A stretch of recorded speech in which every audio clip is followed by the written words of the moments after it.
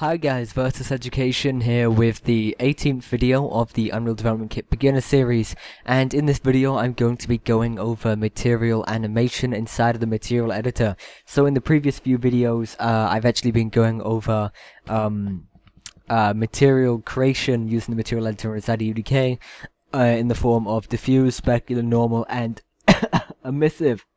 And in the previous video, I actually said I'm going to be moving out of that section. However, I actually forgot to go over material animation, so I won't be moving out of it. This is actually going to be the last type of material animation, the last material editor video, which I'm actually going to be showing you how to do material animation inside of UDK. So if you actually take a quick look inside of my viewport at the moment, you can actually see that I've got a little cube here that isn't rotating at all, but in fact the material applied to that cube is actually rotating itself. So if you get a closer look, all it is essentially just a very basic emissive map, just panning across the material and just kind of going around it. And that's essentially what I'm going to be showing you in this video. Keep in mind, I'm not going to be going over any of the crazy stuff like changing the color based on time or you know, all that crazy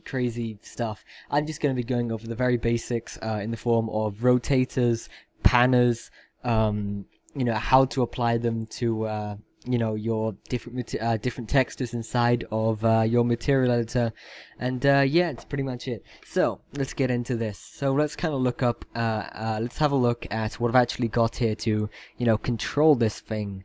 So let's just go down and locate our material, and you can see I've actually made a separate material dedicated to actually being animated. The setup is essentially pretty much the same as what we had before and what we've been creating in the previous few videos, with normal, specular, emissive, and diffuse. So, you know, let's just go ahead and talk about some of the different nodes at which we're going to be working with. So to animate our stuff inside the material editor, for now we're just going to be essentially using rotators and panners. These essentially just move your texture across the screen. So you can see I've actually already got a panner inside of the material editor at the moment. So I'm just going to quickly delete this, and you will see that it essentially goes back to just a normal static material, which looks sexy but doesn't move, you know. So we have to kind of build this up from the ground. So let's begin by getting in some of the nodes that I've been talking about. Firstly, we've got the panner, and secondly, we've got the rotator. And also, I'd like to say that you can actually apply these nodes to any type of texture inside of UDK. However, obviously, you know, you might not want to necessarily apply it to something like a specular. So let me show you what that's gonna do. It's gonna do some weird stuff. Look at that. You know, the specular, the shininess on here is actually rotating. You really don't want to necessarily be doing that. What you might want to do, however, is maybe rotate the diffuse a bit like this. Looks a bit trippy, but you know, it works nonetheless, and you can actually do this with the specular as well, so you can just tie those together. But for now, I'm just going to be actually applying that to my emissive, as you know, it kind of works like a sort of advert sign thing, whatever you want to do. So let's just go ahead and hook up the panner to my texture sample, and you can actually see nothing has happened yet. So what we need to do is go ahead and click it, and you can see we've got two parameters here for the panner, which is the speed, firstly for the x-axis and secondly for the y-axis. So let's go ahead and experiment with this. If we press 2 on the speed x-axis, you can see it's going to go from right to left at a speed of 2, whatever that is. And if we set it to y, to 2, it's going to go up, and well, it's just going to go straight up, I believe. So I'm just going to quickly set this x to 0 so we can just see it going straight up. To eventually go ahead and press apply to this and have a look at it inside of the viewport, you can see it's just going up. I'm just going to slow this down so you can see it better, yeah, that's essentially what a panner does. It just moves it in a certain axis. So you can actually move it left, right, up or down, do whatever you want, whether it's a sign. You can even use this panner for a skybox, which is something that you usually do. You just make it pan around your little sphere that you have and looks relatively sexy. You can also pan around things like clouds and so on with this.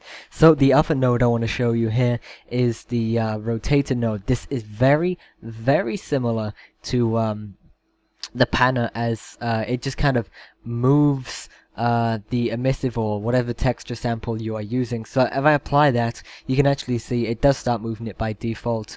And yeah, let's go ahead and look at some of the properties. The properties are very, very similar to the panner in the sense that you got speed and then the different axes that you wanted to rotate on. So that's pretty much everything for the rotator. So you should know how to use panners and rotators now. So I'm just going to show you one last thing, well, not necessarily one last thing. I'm just going to show you how you can use this on your diffuse and your specular together, just to show that you can actually apply these nodes to two different texture samples, a bit like so. So just hook this up. I believe you can do this, and yes you can, and you can actually see that both my specular and my diffuse is actually moving in synergy, which is pretty cool. It's working together, and yeah, that's pretty much everything I really wanted to go over. Try having a little experiment with your panners, rotators, maybe even play around with things like lerps. Material animation is a relatively cool subject, and I greatly advise checking it out, as it can add some real life to your models, levels, whatever. So thanks for watching, comment, like, and subscribe, and I will see you in the next video. Goodbye!